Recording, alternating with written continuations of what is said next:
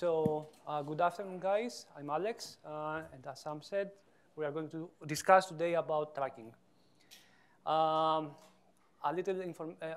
Some words about me and Stefano.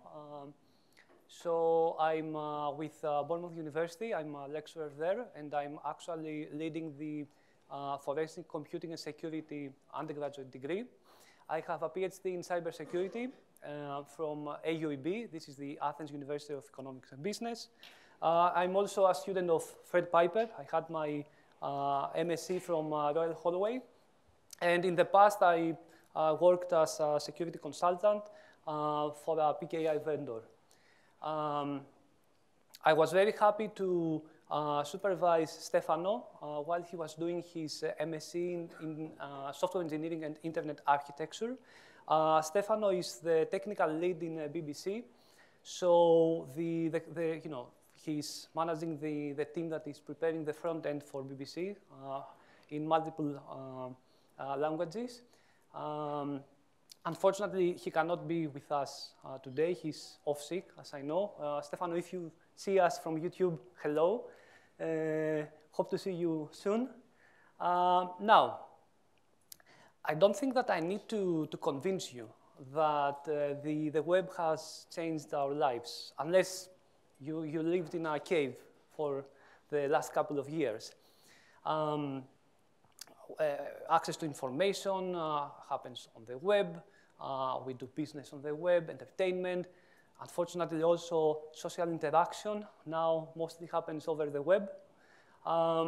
And based on recent statistics, we spend at least 1 day per week online. And well, this is actually not new. This is the case for the past 5 years. And also, the past 5 years, mobile devices are the main device that we use to access the web. And when I'm talking about mobile devices, I'm not talking about mobile phones. I'm talking about mobile phones, smartphones, tablets, devices like that. This is nice, okay, spending a whole day per week online.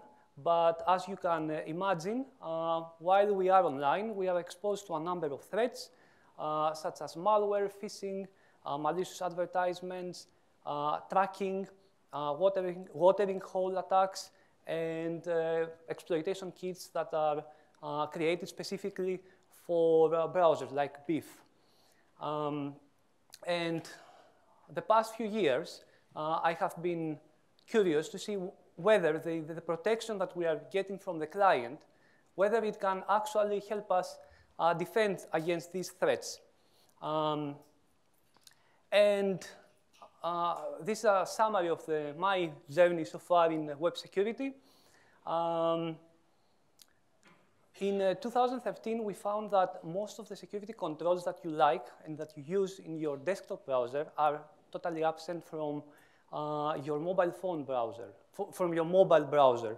So if you are considering technology like safe browsing, which is the blacklist that we are using to filter out phishing and malware, this was not there back then. Or DNT, do not track me. Blocking third-party cookies, private browsing, these were not there, okay? And at that time, still, this device, Android, iOS, your tablet, your smartphone, was the device that we were using, you were using in order to access the web, and you were totally unprotected. Or you might be protected, but you would never be able to configure it properly. It could be off by default, or it could be very confusing to find out how to enable it. In 2014, we figured out that gradually the browsers in the mobile browsers started to use safe browsing, but still, by testing them against active malware and phishing, we saw that the protection was ineffective. Basically, we found many instances where the blacklist would not just sync. And this was the case 2 years ago And actually, this June, this is a discussion for maybe another talk. And I'm also building a solution for blacklist. Going forward, private browsing. Hopefully, you know that private browsing is not so private. There are some web artifacts that we can recover, even if we don't have the technical skills of digital forensic investigator. This is actually confirmed by another team in the States from Georgia Tech, and they have also proposed a solution for that. This is called uCognito. Please do not, it's different from incognito, which is the private mode for Chrome. And coming to today, last year, around this time, November, we figured out that we are being tracked with some technologies that we thought that they were not used for tracking, even though they were available to us, or to you as developers, because I'm not a developer, for at least 10 years with HTML5. These technologies, excuse me. By the way, let me give you some context. We know that, hopefully we all know that web tracking is not new, okay? This article is at least 7 years old, but we all know that we live in the post-Snowden era. We are actively being tracked. This is actually me opening the browser for 5 minutes on a new one, actually. It's a clean browser.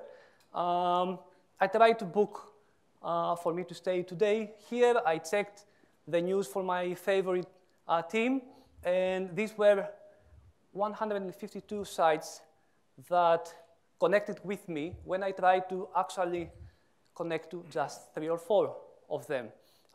This is very nice add-on from Mozilla. It's called Lightbeam. And going back to tracking, okay, tracking is not new, and it's not, by definition, malicious. So you can have tracking for legitimate purposes, like presenting personalized content or for site analytics. But this is not the case that we are going to discuss from now on. Okay, traditionally, tracking started with cookies, and then we moved on to other technologies because of space reasons. We didn't have enough space to store data with cookies, only 4 kilobytes. Also, the life expectancy of a cookie is small compared to Flash cookies or other plugins that you can use to store data on the client. But today, you don't need to install plugins to store data in clients. You can use HTML5, web storage, web SQL, IndexedDB. And while these technologies seem obvious that they can be used for tracking, for a long time, we thought that they were not. When we started this work with Stefano, we could not find any technical report, any resource online, any paper saying web storage or web SQL is actively used by trackers today. So even though the specification said that it could be, so these technologies should be treated like cookies. You should erase this data simultaneously, okay, in order to protect the privacy of us, of users. So we said, okay, let's try to figure out whether this is true or not. Let's figure out whether these 3 technologies are being used by trackers. And this is exactly what we did. To do that, we needed a representative data set of websites, and we used a HTTP archive for that. HTTP archive is crawling. It's a project that is crawling the top 1 million, roughly one. It's loosely based on Alexa, the top 1 million sites. When we used it, we got around 500,000 websites, and you can get all the content, the JavaScript, and the client-side scripts in general. And in May 2018, we were able to collect roughly 16 million of JavaScript code, different sub-resources, okay? Obviously, because the amount of the data that we had to handle was big, okay, enormous, we used Google BigQuery, and then we did static analysis to see whether the sub-resources that we have collected used the technologies in scope, one, and secondly, whether these technologies were used for tracking. To figure out this last information, we used known domains used for tracking, disconnect me, no track, and easy list, okay? Probably if you are using an add-on like AdBlock Plus, you have seen them, or even better, if you are using Firefox, you might know that by now Mozilla has decided to make the users opt out for anti-tracking. So now in the current version of Firefox, anti-tracking is enabled by default. And I think you have the disconnect tracking list protecting you. Right, the results now. So we found out that 3 out of 4 times the sub-resources that we collected would include code from web storage, using web storage, that was writing or reading to your client. And most of the times, you can also see that this is from a third-party sub-resource. So it was not from the actual website, let's say, that hosted the code. This, I'm assuming that this is not very surprising to you, especially if you are a web developer. But what is very interesting is that we have actual proof that tracking is now the main case. Okay, so 70% of the times that we found web storage in our data set, this code was used for tracking. And this was the case even for Web SQL, which if you are a web developer, you would know that it's deprecated, it's not used anymore. This is also highlighted in our numbers that we found. But still, this technology was used half of the time for tracking. And if we start thinking about ever cookies, this can, excuse me, this highlight the impact of our findings. Right, we also found that in most of the websites that we collected that were in the data set, at least one tracking sub-resource was found. This was the case for web storage, and the other 2 technologies were not so frequently used. So the next question that we wanted to answer was, okay, so these 3 technologies are being actively used for tracking. What is the client doing about that? You might remember that the specification said, okay, please treat these technologies like cookies and get rid of them, basically. To see what the browsers were doing, we examined the most popular browsers for desktop and mobile devices, Windows and Mac for desktops, desktop and Android, iOS, and Windows Phone for the mobile browsers.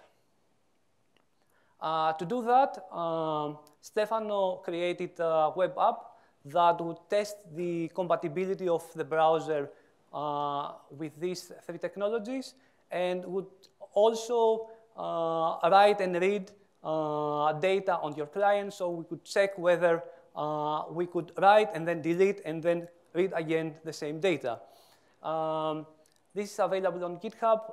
I highly encourage you to see whether your browser erases this data from your client. from your device. Now, one of the results that we found, unfortunately, was that if you are using the control that your browser has to erase this data, clearing browsing data or something like that, according to the client that you are using, this is not enough. Because one, all the three different technologies will not be erased in some cases, or you need an extra step in order to delete all of them. And we know that for naive users, meaning users that are not technically or security savvy, even one extra step in the GUI is enough to make them fail. In this table, you can see a summary of the browsers and the issues that we found. So for instance, for Android and Firefox version 60, you can try to erase the data, but data from IndexedDB would stay, okay? The browser says, okay, they have been erased, but the tracker wins, basically. Instances where data deletion needs an extra step in the GUI, for example, in Windows 10, Firefox 56, again, you need to add, to show a hidden menu before you select IndexedDB so it can be erased. Now, private session. We know that private session is not so private. We also found that data from these technologies would stay in your device when you close the private session.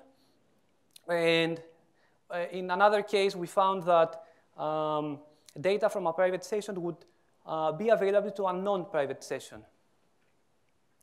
For the latter case, the only browser that we found that was this one. And I'm assuming that unless you are from Asia or you are frequently going to Asia or you have friends in Asia, you would not have seen this browser. But this is a very popular browser in Asia. Another example for data that persists after closing the private session, for instance, in Opera 46.3, essentially the data stay. Nothing happens when you close the private session. And we also had an instance with the guest mode of Chrome. Now you might be thinking, okay, Alex, you are talking about private sessions. Guest mode is not exactly private mode, private session, but actually, if you are using guest mode in Chrome, the browser would say something, you can browse the web now on guest mode, nothing will stay in your browser, you cannot be tracked, okay? And this is also, again, not the case. Chrome 62 for macOS or Windows, all the data remain. The only way to delete the data is to actually close the whole window of the browser. Closing the guest mode window will not kill the data. Right, so as we have discussed, we have a number of vulnerabilities that we found in the browsers, and we notified the vendors. We are happy that most of the vulnerabilities have been patched, or the vendors tried to patch them, okay? This is good, but at the same time, it's bad, because we know that many users do not update their phones. For example, if you have an iOS device, and we know that the vendors sometimes introduce updates that make old phones slow, you might decide, like myself actually, I have an old iPad that I'm not updating. I'm not getting the updates, so I'm vulnerable to tracking with these technologies. And we also have devices, first of all, that cannot update. So your smart TV might not update. Your old device, which is a Samsung, might not update because the vendor will not give you the update. And also, the second point is that we found instances that by patching the vulnerability, another vulnerability happened, or we found that different versions of the same browser would have the bug, fix it, have it again, having a different one. So it means that there is a problem in the process, as the previous talk was saying. Yeah, so let's have a demo with this. And I need water. And you can hear me drinking water. Sorry for that. Right, so these are some tests that I made yesterday. I highly encourage you to use Storage Watcher and see whether your browser is vulnerable or not. Let's start with Opera. So if you remember, because I don't, Opera had an issue with the private mode. So if you close the private session, the GUI, the data will remain. And this was Opera 46.3. Bear with me for a moment. This should work. And let me see first what is the version is 48, I can't remember. 48.2, so it's a newer version. Let's try first the data deletion. So I'm now going to Storage Watcher. It's a very simple GUI. You add data from these three primitives for client-side storage, and then you can see whether you can read them, essentially. This is what I'm doing. Local storage, IndexedDB, WebSQL, the data are there. The data are just timestamps. Okay, I'm reading them. I just click, if you didn't see it, on the list all entries, right? And then I'm going to the settings to erase the data. Scrolling down, clear browsing data, selecting everything. There is an advanced, more options that I'm enabling now. It says, data have been erased. Thank you very much. And I'm going back now to Storage Watcher.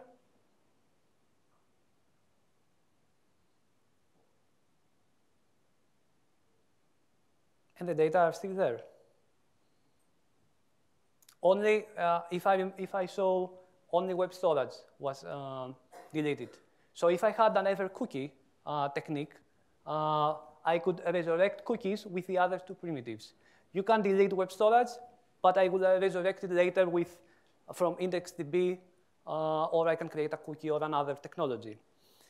And this, if you have noticed, this is not a vulnerability that we found in the previous version. This is a new vulnerability that has been introduced. We have checked the previous versions. They didn't have this problem with the data deletion. They had a problem with the private session. If you have ever used if you have ever tried to create a snapshot when you are using a private session, you will see that it's blank. It's a privacy feature. And this is why I had to actually record my phone, and you will see my fingers. And the screen resolution, the image quality is not as good as the previous one. So again, I'm doing the same things, checking that everything has been erased. And then I'm opening a new private session, going to Storage Watcher, adding the data,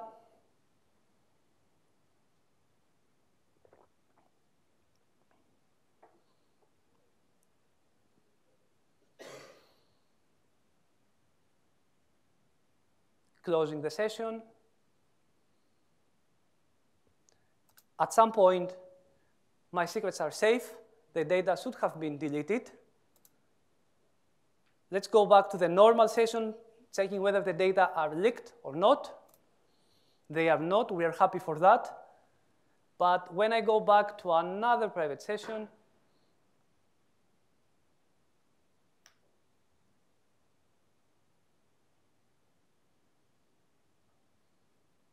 the data are there. IndexedDB and WebSQL. So the control didn't work. Now going back to Firefox. So Firefox, and the results that I had for Firefox are for version 60, and we are talking about version 63, so a newer version. Same scenario, I'm going to Storage Watcher. Well, I'm checking first the version, sorry.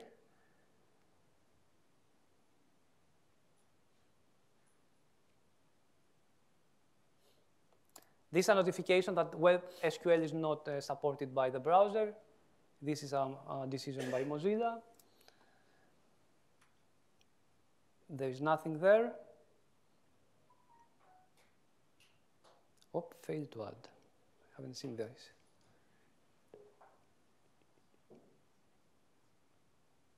OK, I have added the data.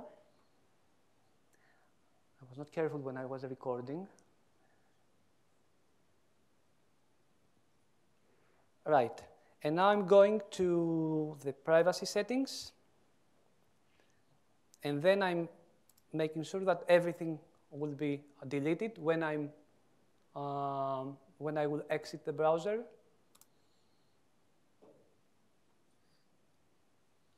Going back and killing the process, right? So I'm expecting that when I go back to Storage Watcher, the data will not be there.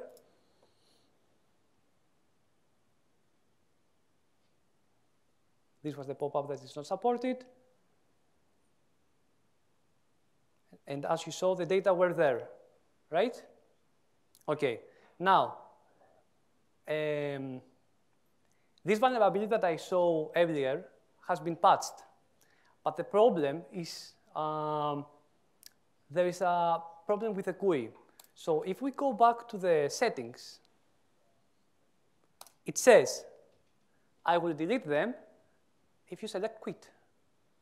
So basically, if you exit the browser as I did, as most people actually, this control doesn't work. Okay, the only way is to go back, go to the menu, and hit quit. Okay, which is paranoid. And when I go back to Storage Watcher, I can confirm that the data are not there anymore. List all didn't give me anything. So yes, the vulnerability was patched, but it introduced another obstacle to the users. If I didn't double check, I wouldn't realize that this control was there, but I had to do an extra step. That I think that for most users, this will not happen. Okay? I tried my best to give you the all the information that we did. Actually, this is Stefano's work, so he actually knows the technical details better than I do. I'm not a web developer, and this is about web development, actually. Our work has been published to IEEE Access, and I'm sharing the material with you. The paper is open access. If you want, you can also have the paper. All the details are there. We have all the different tests that we made. You can also check that the versions, if you have a previous, if you have a device with an outdated version of your operating system, you can check there our results, or you can directly go to Storage Watcher and do it yourselves. So that's it from me. You can send me you can actually contact us via email, and I'm happy to take questions now. Thank you very much, Dr. Mylonas. Yeah, that's absolutely fascinating because we all are sort of privacy conscious people, and we open new private tabs, we clear cookies, clear private data. It looks like, yeah, it doesn't work. Yeah. Because, and how many? I wonder how many marketers know about dirty tricks of using IndexedDB and local storage. Well, any questions about that? They should know, because 70% of the use of these technologies is for tracking. Is for tracking. Especially for web storage, which is the technology for tracking. So they probably know it. We didn't know. Hopefully now we know. Hey, so kind of your advice then is the best thing to do is we all should just use kind of Tor browser or pay for a VPN to kind of hide where we are? It depends. A Tor browser will not save you from this stuff. It will give you anonymity. This is storing data on your browser, okay?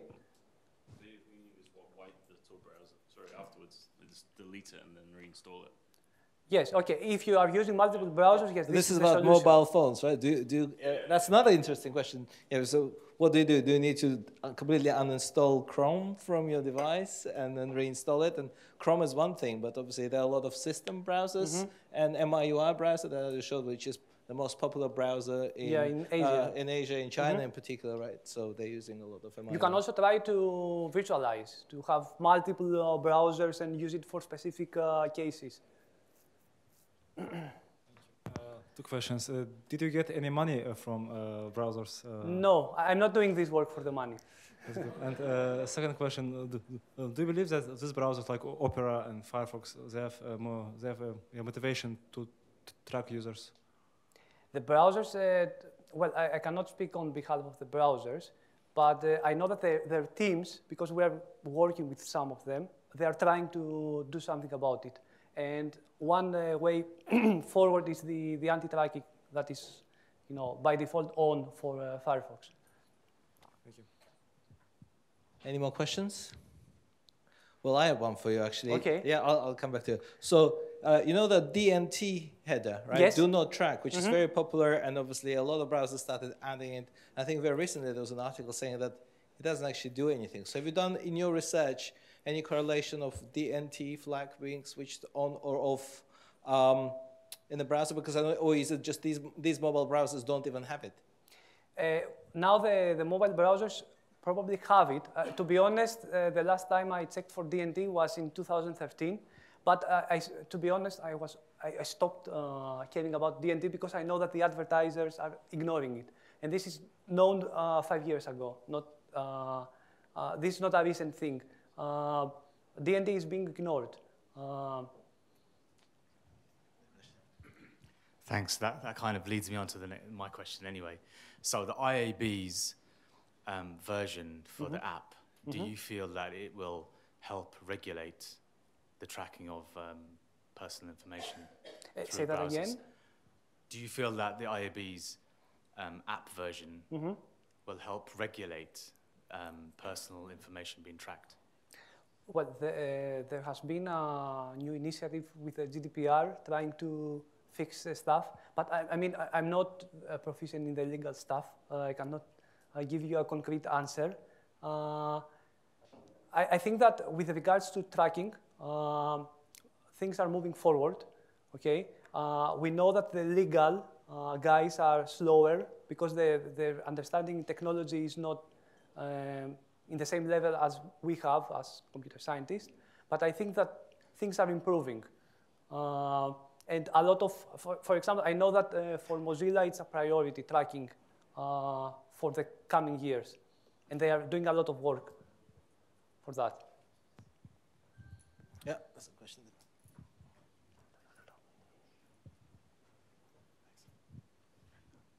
If we wanted to help you with the testing results as a community to increase the sort of grid of combination of devices and please email me. Only that? Yes, please. I need doers. Right. Okay. Yeah.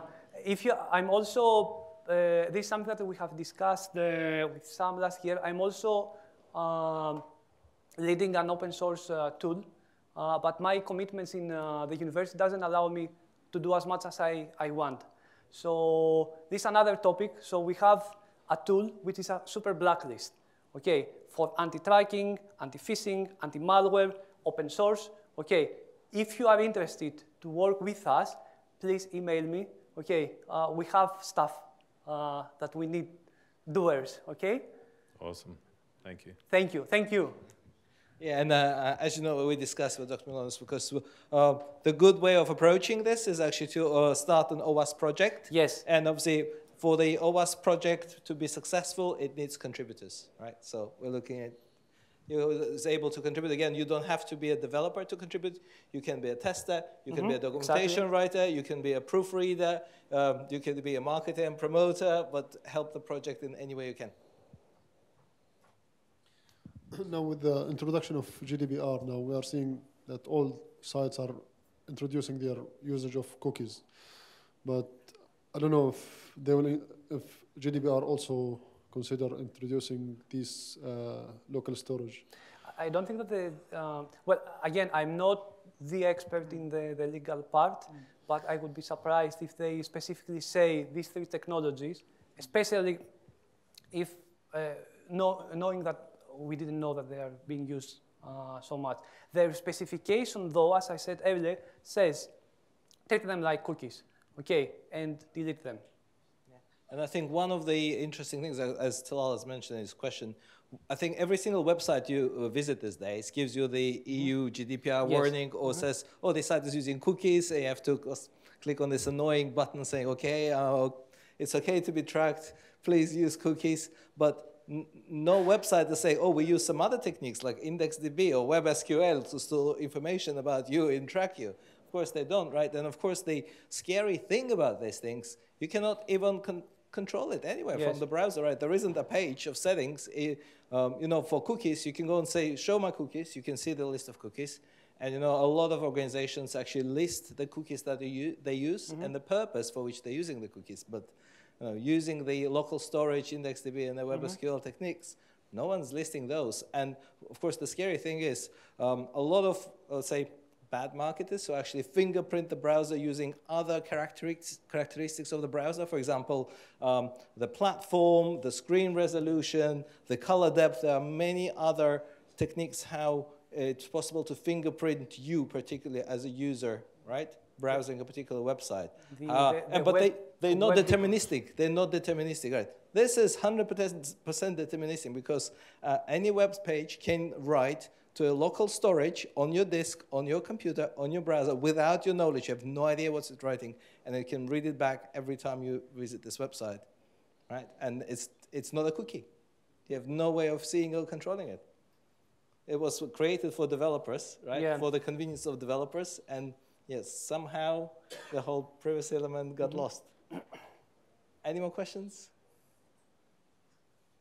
No? Okay, thank you very much. Thank you.